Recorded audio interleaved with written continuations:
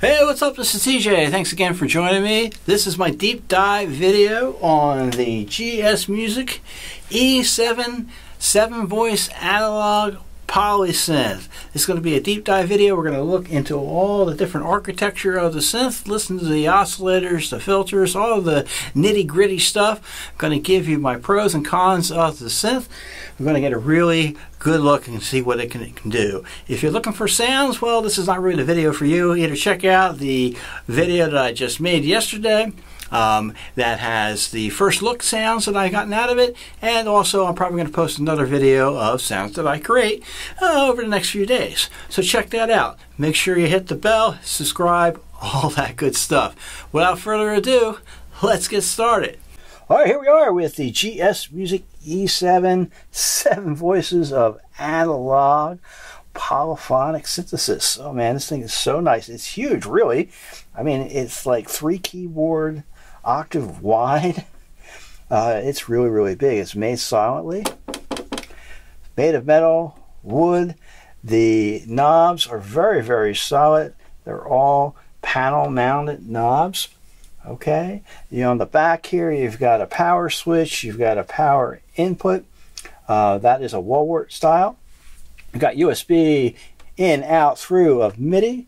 You've got 3 CV inputs, those being for the pitch, for the filter, and for the gain. There's an external input that goes right to the mixer. It goes right to here. When you plug that in there, it takes the place of the noise. And then you have stereo outputs, and you have headphone output.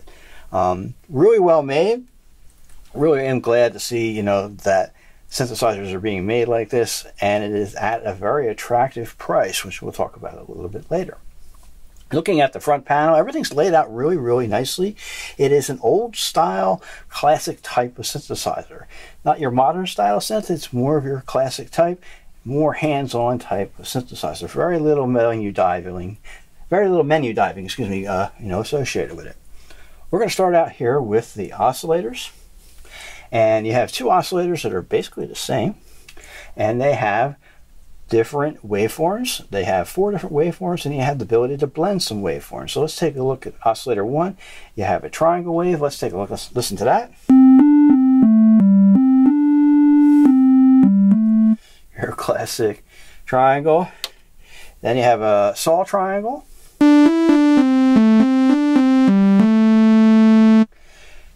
And your pure sawtooth.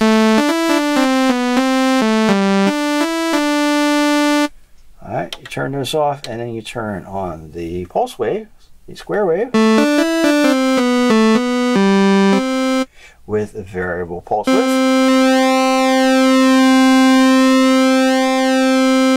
Which obviously you can send that to be modified either through envelope 1 or through the LFO. Let's listen through the LFO here.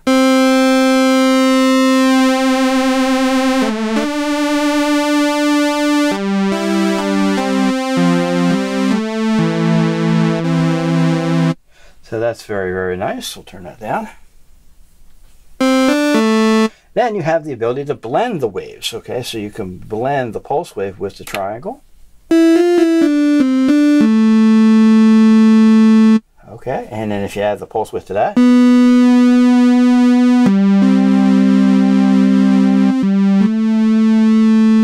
you turn this down so they don't get too distorted.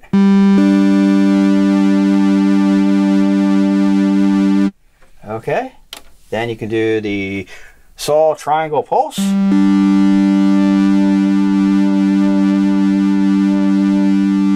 And then the pure sawtooth with the pulse.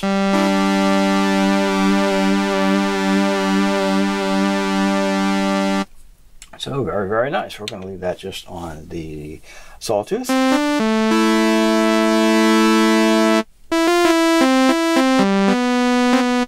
Okay, that is just oscillator number 1. Oscillator 1 and 2 are almost exactly the same. The only difference between the two is this button here.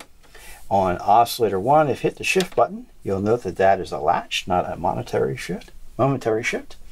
If you hit the shift button and you hit the 1 here button here, in oscillator 1, you'll get the auto tune. And that takes only about a second or less. So that's very cool. If you hit it here in oscillator 2, it is the oscillator sync. So very, very cool. We'll turn that off. Okay. And going in deeply into the oscillators here, if you had the shift button on again, and you do that, you can transpose by a semitone.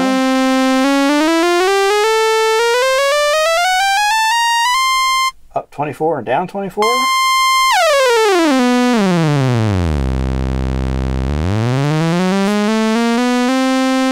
Okay, you turn the shift button off.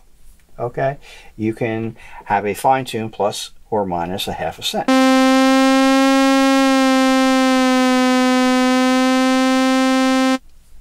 Okay, in terms of modulations, you can send the pitch for the destination of either LFO1, LFO2, envelope 1, or LFO3. So let's just say, for example, we use LFO1 again, as we did before.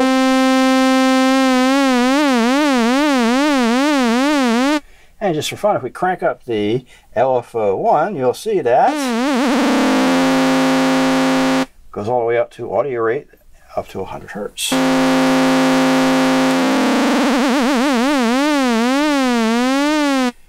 All right, we'll put it back down to, you know, scary movie speed. All right, turn that off.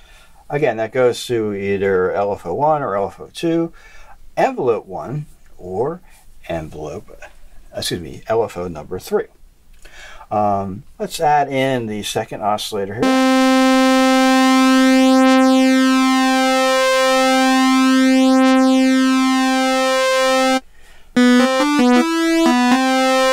And you'll see it's great with the display. It actually has the numbers in here. It might be hard to see on the video, but it does have the numbers very small of what the amounts are.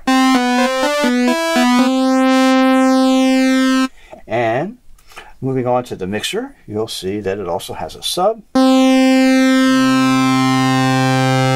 Subs are square waves, and there's a sub per oscillator.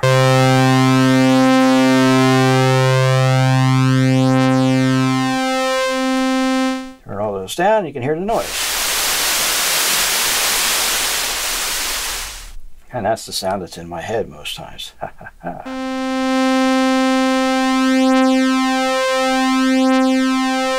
Alright, let's just play around and detune some of the oscillators and see what that sounds like.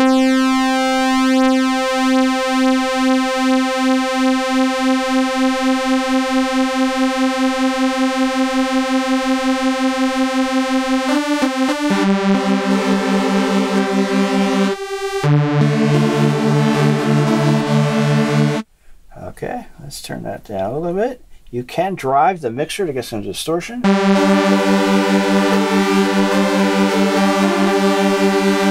So let's turn the main output out and we'll drive the mixer.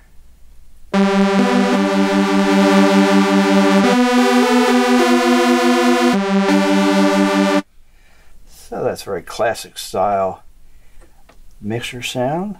Add a little bit of sub in there. And you can get a big sound out of that.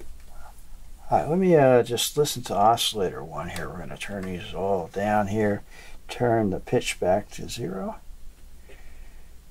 And just so I don't forget, I'll turn that at 0 as well. So you have 1 here. Let's move on to the filter. So we're listening to oscillator 1 just through the filter. Here, let's sweep that.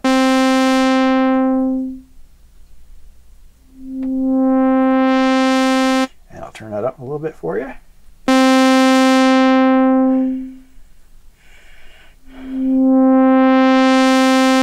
A little bit louder.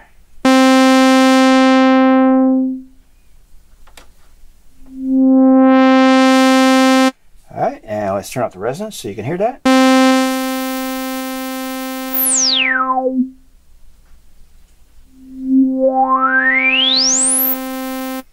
Alright, it is a classic 24 dB ladder style filter. It does drop the bass a little bit when you raise the resonance.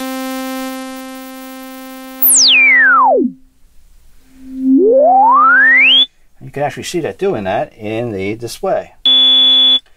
It will self-resonate if you turn the resonance all the way up for a sine wave.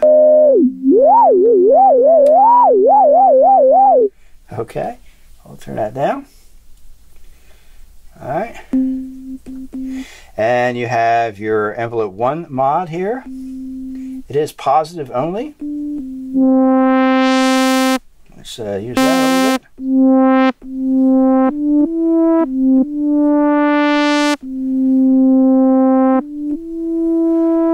All right, we'll talk about the envelopes a little bit more in a bit, so I'm going to turn that back. The LFO1.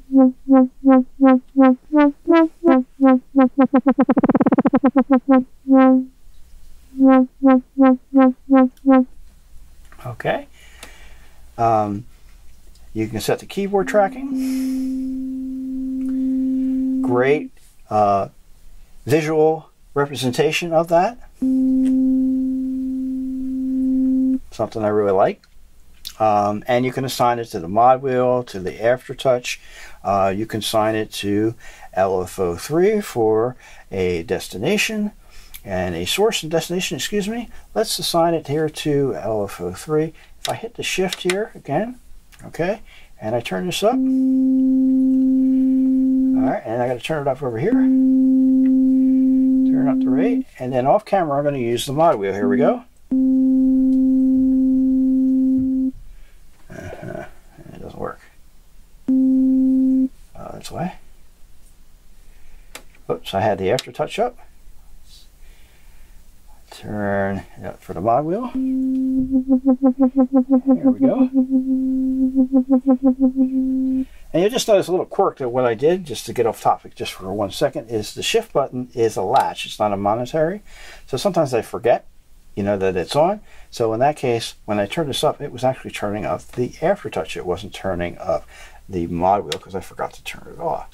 But if you have it on the aftertouch here, I'm going to again use the keyboard for that.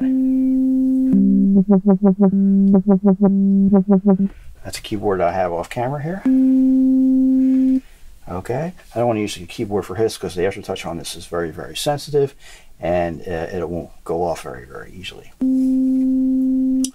All right, let's turn that down here and turn that down as well.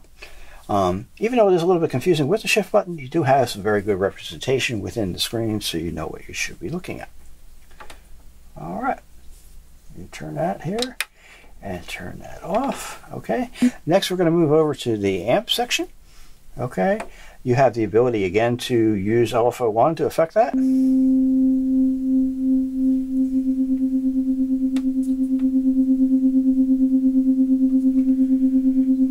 Or again LFO2 or 3. Okay, and also here you have the keyboard tracking.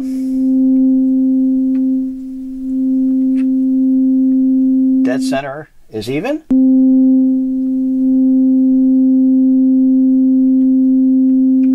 All right, and you have the ability to set the amount of envelope 2 to be the modification for that.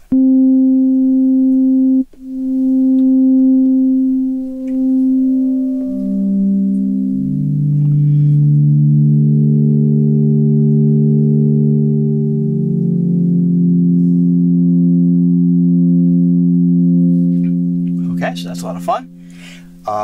With the shift functions here, you have the ability to set the stereo spread as well as stereo motion, which is his own fixed rate LFO. So that's the spread.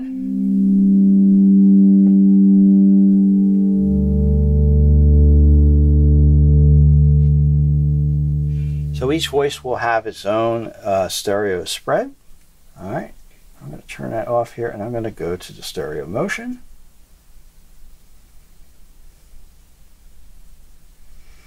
Let's turn that up here. And you'll see in the display it moves. So and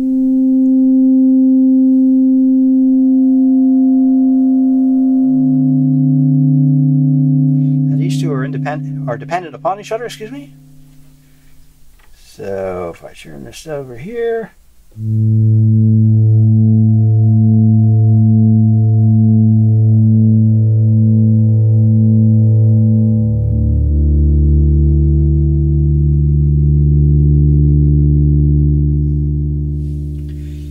you'll you'll get lots of stereo types of panning type of effects. So I'm going to turn that back to the center.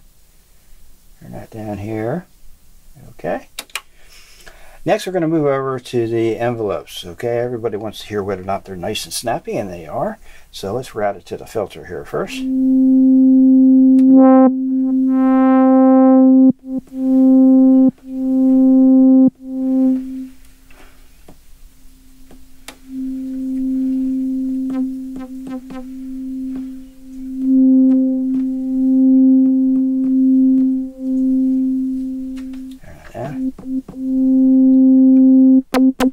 Here we go.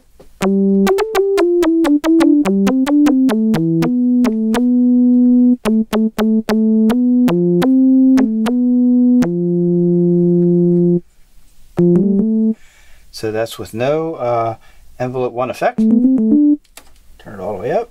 Turn the filter down. Turn the resonance up so you can hear it.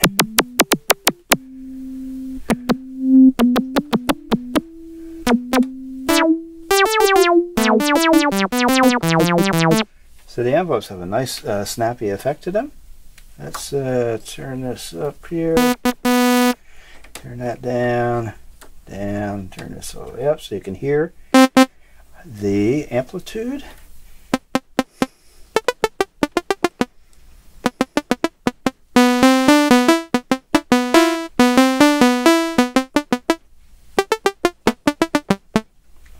So the filters are nice, they have a nice snappy sound to them. They are digitally controlled envelopes, okay?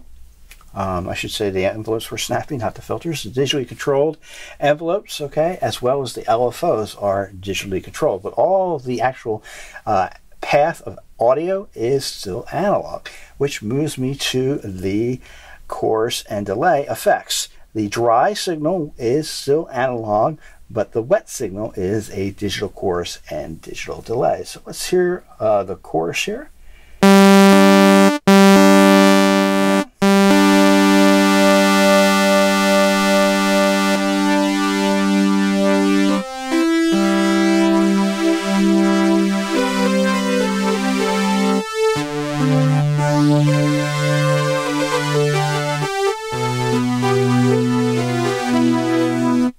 Okay, there are 2 different types. Okay, that's the basic type. You have to hit the shift button again for that. And if you go to the assemble type,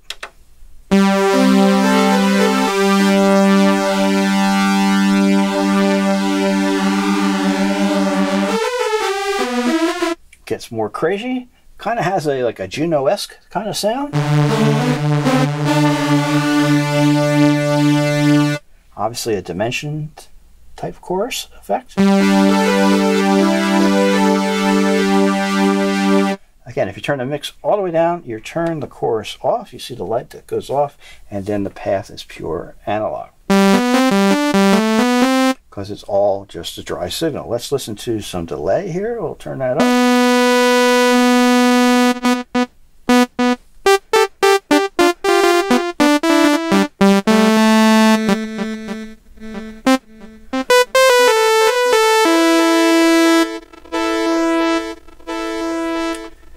It has a maximum delay time of 1.3 seconds, 1.34, according to the display here. So it's a nice effect.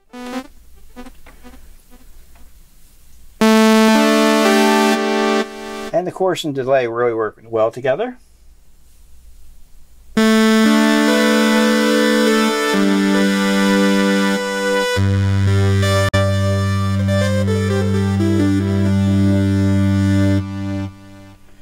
So they're very nice. Within the synth, it has a nice chorus and delay. If you don't like it, you can always obviously turn it off and use your external effects. All right, let's turn these off for now. And next I want to talk about this section here. This is the modes for all of your voices, okay? You've been listening to the 7 voices of polyphony here, but there are different modes, okay? We can hit the next mode, which is the classic mono mode. Alright, so there's two different types of mono modes. There's the monophonic signal trigger, which is essentially a legato type mode. Alright, so I need to mess with the envelopes so you can hear that. And let's see.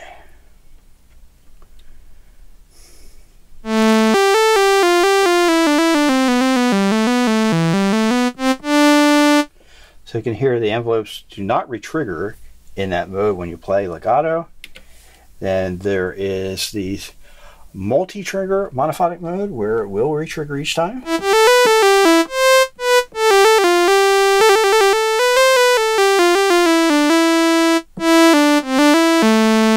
No matter how much you do that. There is a unison single trigger mode, so let's go to that next. This is going to be really cool and loud.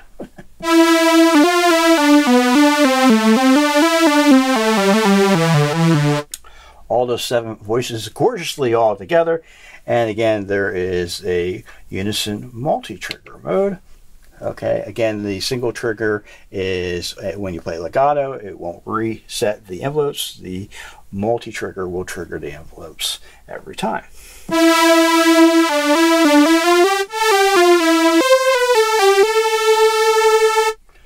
Okay, so those are the different modes. The polyphonic mode is always a trigger mode. There's no polyphonic legato type mode. All right, so we want to go back to the LFOs. We hadn't talked about those yet. There are 3 LFOs, LFO1, LFO2, and LFO3. LFO1 and LFO2 are exactly the same. They have 5 different wave shapes. LFO3 has 4 different wave shapes. The only thing that's missing on LFO3 in terms of wave shapes is the noise, sample, and hold. Each one of the wave shapes has different modes. You want to hit the shift button again, and you'll see the different modes. Okay, that's monophonic. That's a global for that. Let's route that here too. Let's mess this up. Put this back to where it was. So you can hear it. Okay, and we'll again take that to the pitch.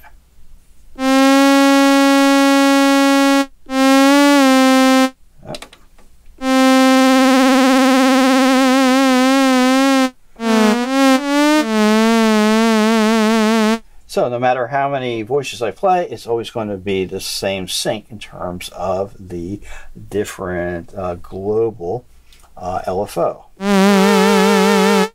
Alright, so I'll come back to here. Whoops. And there we go. Again, I put that back on monophonic. So it is global. If you hit it again while the shift button is on, you have the polyphonic, so each one of the waves is going to re-trigger, okay, at the time of which you hit the key.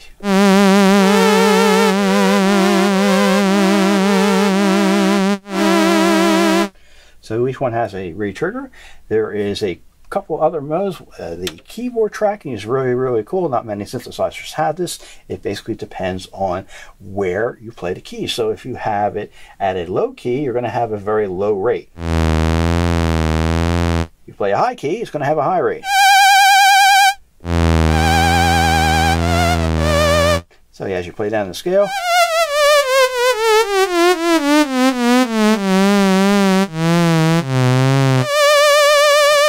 it's going to change the speed of the LFO. And then you have a keyboard sync modes, which changes the phase of the LFO depending upon where you are playing in the keys that you're playing in. So the lower the key you're playing in is going to play in a certain phase. The higher the key that you play, the higher the space in the phase is in terms of the percentage of phase that you started out with. So basically what that means is that as you play, each key is going to have a different phase of LFO where its start point is. And you have a clock sync, so it syncs to external clock. And then you have both the keyboard and clock sync at the same time, which is cool. Alright, so I put that back on monophonic. I take the shift off here. And then you can see the different LFO types. You have your basic triangle. You have your ramp up, ramp down, square, and your sample and hold noise.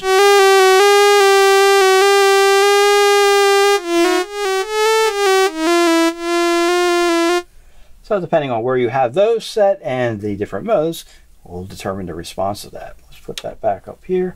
I'm going to turn this down and turn this down over here so that I can talk about LFO3.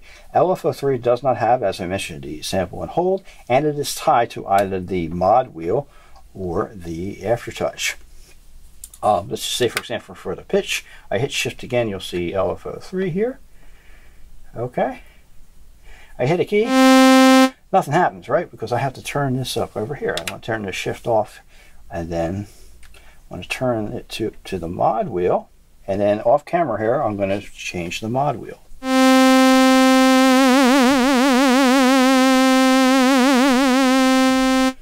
Or I can route that to aftertouch, or both, but let's route it to aftertouch. Off camera here, I'm going to hit a key, and then you're going to hear the aftertouch engage with LFO3.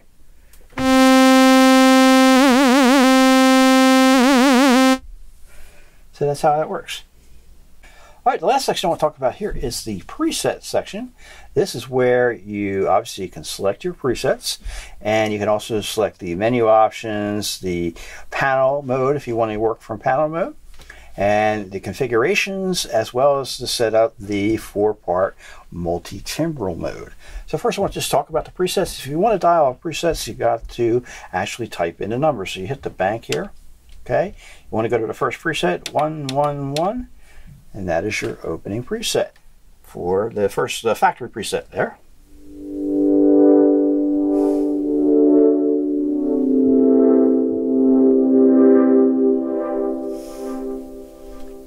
All right, and you don't necessarily have to dial all 3 numbers when you're on the same bank. If you want to go to the bank, no, the number 8 on that same bank, you just hit 8 and it goes to number 8.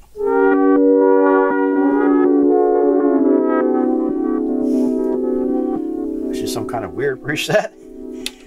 All right, let's go to another pad. I'm a sucker for pads.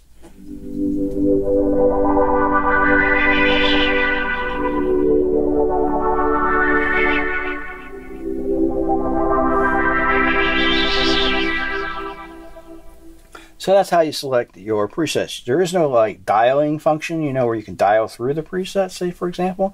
You could do that with a outside controller, you know, through MIDI if you want to. But on there, on the panel itself, within the E7, you have to dial up the preset number. Okay. Next, you have, you know, a lot of these shift functions. So again, we hit shift here. Okay. We have first the menu functions. This allows you to set up the transpose. Okay, up or down. Okay, we all know what that is. Okay, you here, number 2, you can assign the voices. Okay, and 3 and 4, you can copy a preset, or number 4, you can copy a part. So when you're working with the multi-timbral mode, we're going to talk about that in a moment. When you're working with multi-timbral mode, you can actually copy a preset into that multi-timbral mode. All right, we're going to skip multi-timbral mode. I'm going to come back to that later. All right, next, when you have the shift on, you hit the panel. Oops, take it out of menu. Hit the panel, it puts you in panel mode. So whatever the panel is showing is what your preset's going to sound like. And that's the initial preset that we had before. So if I take the panel off, okay, shift, it should go back to the preset. Let's have to dial it up again. There we are.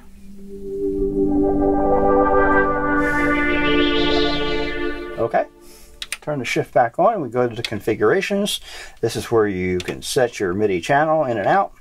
Okay, you can set whether or not it responds to pitch bend, pitch change, excuse me, program change, and or CC commands. So you can send out CC commands from the different knobs and have it recorded and have it sent back. Hit the configure again. All right, you can send the destination of what type of clock that you wanted to have received from, either MIDI, okay, or USB. This becomes a value knob for that. And you can also turn on MPE mode. So this synth has MPE mode. Not many analog polyphonic synths have MPE mode, so that's really, really great. One of the unique features of the E7. MPE is hardwired to the XYZ planes of X being the pitch, Y, the up and down, is the cutoff, and the Z is the aftertouch. There's no way to reroute those to other places yet, but it does have MPE, and that's really, really cool. One little quirk with it, if you have MPE turned off, it does not respond to polyphonic aftertouch. It only responds to channel aftertouch. So the only way you're going to be able to get a polyphonic aftertouch type of response is using MPE or with an MPE controller. All right, and then there's a 4 page. Number 4 sends you to the next page. Saw through, and saw through 2 is whether or not it goes through the MIDI, either from USB or back and so forth. You can restore the initial settings from the factory as well. All right, so let's get out of the configure. Takes you back to the preset here. And lastly, we want to go into multi-mode. All right, now the presets, there are 512 presets. It's a lot of memory in here. A lot of slots for memory. A lot of these old style synthesizers don't have a lot of memory, or if they have memory at all. So this has a lot of memory associated with it for a lot of different presets. That's really great. And in multi-mode, you have another 128 presets, okay? And then you can select your presets of multi-presets in the same way you do with the regular normal preset mode. So if I want the first multi-mode preset, all right, I get a strings preset. This is from the factory, okay?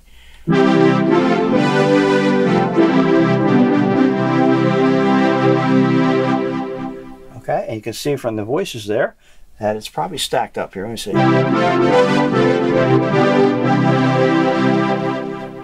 All right, and then we go to number 2. This is a brass and marimba. Let's see, the marimba is on top, I believe. And then there's a split voice for the brass. So here, they have brass notes. And then you have marimba. So you have a nice split point for there. Okay. A couple other examples here. What else do we have here? We have a nice pad down here and a lead sound.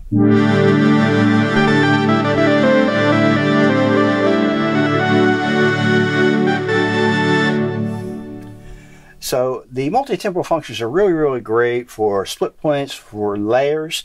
You can do 4-part multi-timbral types of things, but there's a couple things to keep in mind. One, it only has 7 voices, so you can really load this up pretty quickly.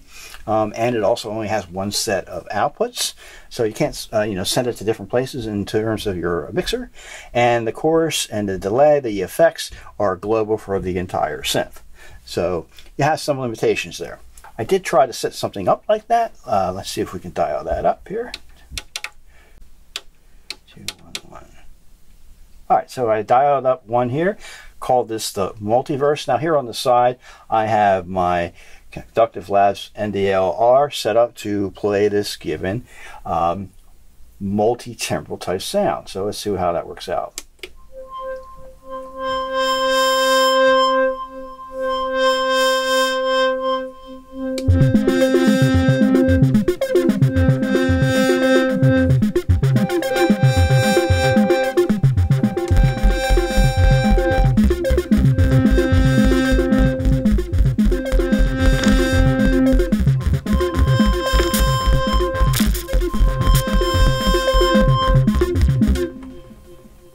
Okay, that's not going to win any composition awards, but it does give you the idea that you can separately send on different MIDI channels a whole new set of arpeggiations, or from your DAW or from your sequencer, a whole different set of sequences and or sounds to the different 4 parts of multi-timbrality.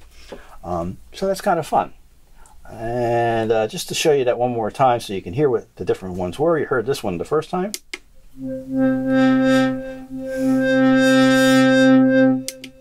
sort of a droney pad. Then you heard this ARP.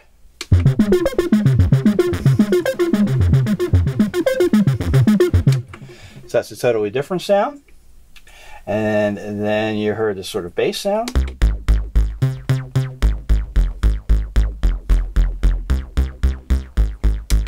And then you heard this kind of like percussion hitting occasionally in the background.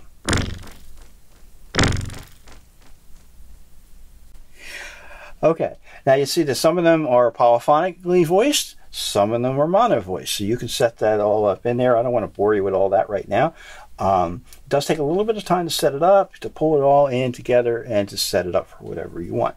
I really do think the multi-timbrality is better used and better suited for splits and for layers and things like that. That's really where you're going to get the most power out of it, because basically it only has 7 voices. All right, lastly, I want to talk about just how I feel about the synth, the pros and the cons of it. Cons to me are always sort of wish list items. They're not necessarily bad things, but they're things that I hope that can be improved if possible. Let's first talk about the pros. The construction. This is a really well-made synthesizer. I mean, Argentina isn't exactly known for a hotbed of making, great synths. Well, it is now, because this is a really nicely well-made synthesizer. The construction is very, very nice. I'm told the interior has surface-mounted components almost all the way throughout. It's just really nice and it's really well made. A lot of care obviously went into putting this synth together. The sound is really, really nice. It's capable of doing a lot of different sounds. I think it's really, really nice for pad sounds. It's nice for keyboard sounds. If you're a keyboard player, plays a lot of good keyboards, you're going to really like this synth. It's good for bass types of sounds. It's good for leads. It can get nasty, but it's not really necessarily that type of synth. It's got a really kind of quirky sounding filter resonance. So if you like squeaky types of sounds, it really works for that. So it really is a flexible synthesizer, and it truly sounds like an analog polysynth. The price, the price of this synth is just, amazing for everything that you get. It's $1,499 US. Really, really a great price comparatively to other synths that you might get, in the same range, say from Sequential or from the Black Corporation. This thing is very, very well competitively priced against them for a fully analog polysynth. So that's really, really great. The other thing I really think I like a lot is the screen display. It gives you a lot of great visual feedback. It's small, but it gives you all the information that you need. Some of the numbers are really, really small. If you're like me, you're going to have to read the glasses, but at least it's there. That's really, really great. It has CV inputs. That's really, really awesome. A lot of synth companies, they just kind of skip over that, particularly for a polysynth. This has got the CV inputs, so that's really, really great. It has built-in effects with true bypass of the dry analog signal. That's really, really great. Very, very thoughtful. It has audio rate up to 100 Hertz LFOs. So you can get some really nasty sounding, effects from the LFOs when they're maxed out. It has sync for the LFOs, and it has sync for the effects. So that's really great. So you can definitely do external sync to this and really get them to chime in together with your other gear. It has some really awesome tracking modes that you don't really see a lot in a lot of polysynths, particularly like the keyboard type of tracking. You don't really see that a lot. Some of the older Roland synths had that. This has that as well. It is 4-part multi-timbral. You can get up to that.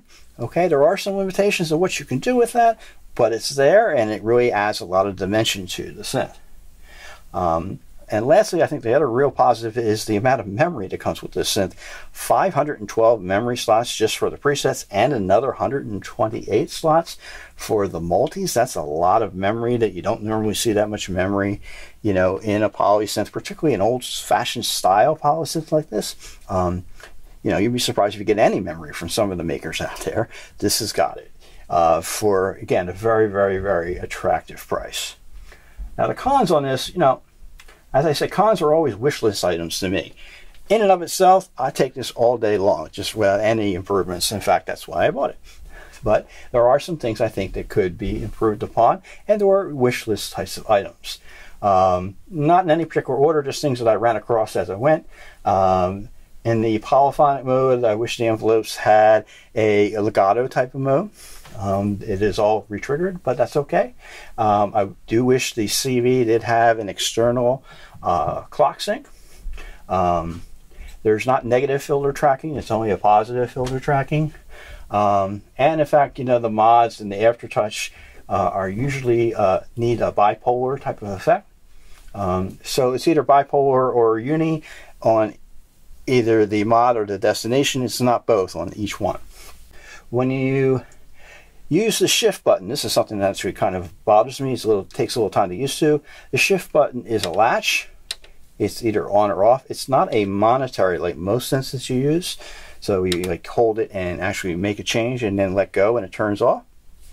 Okay, so that can be a little bit unnerving at times, because if you hit shift and you start doing some changes here and then you forgot to hit shift again and you go elsewhere, you're not really remembering where you are and or you're making changes that you don't want to. So you always have to remember to turn the shift off. And that's not like many other, you know, synthesizers like that. I just wish that you had the ability in the configuration to change that to your preference. There are some cases where the latch works even better than not the latch, particularly in the multi-mode. So I can see why it's there in that way. All right, when you start up the synth, it starts up in panel mode. I kind of wish that you had the option for it to start up in preset mode, and because then you have to switch it all the way back. You know, if you're not going to use panel mode, you know, at a gig, most times you're going to use a preset, say for example, it should start up in preset mode. So I do wish it had the configuration to do that. You don't have the ability to do the preset scrolling. You have to actually, you know, type in the preset. The only way you're going to do preset scrolling is if you use an external controller. All right, next on my wish list, while it does have MPE, which is absolutely great, you don't usually see that on an analog polysynth, only on the really much more expensive ones, ones that come to mind, say, or the ones that are from Black Corporation have that. It has it, it's great. But if you don't use the MPE and or you don't have an MPE controller, you only get channel aftertouch. You don't have polyphonic aftertouch. Most of the ones that I've seen that have MPE usually also have polyphonic aftertouch associated with them, so you can use the two different types of controllers. Also, the MPE is hardwired to the three different X, Y, and Z planes, as I mentioned before, those being the pitch, the filter, as well as the amplifier. It would be really great if you could route those to something else, say the resonance or the pulse width or something like that. So you can't do that, but again, you know, it has MPE. It's something that, you know, you don't usually see elsewhere.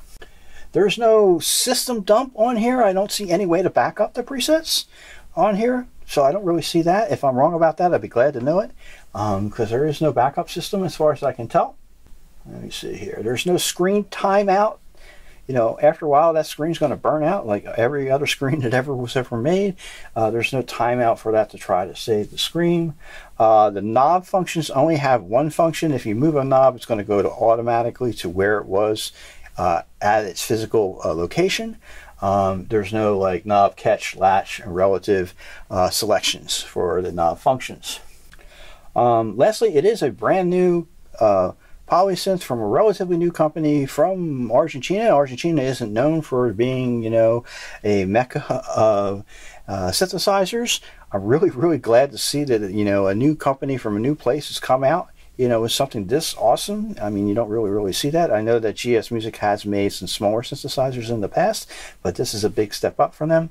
There's no warranty or necessarily that is actually stated on their website. I have no issues or beliefs that they won't back up their products. I've spoken to the designer of the product, and you know, the guy seems to be really great. But again, it's not actually implied on there. Such is the case when you're buying boutique synths from anywhere around the world, though.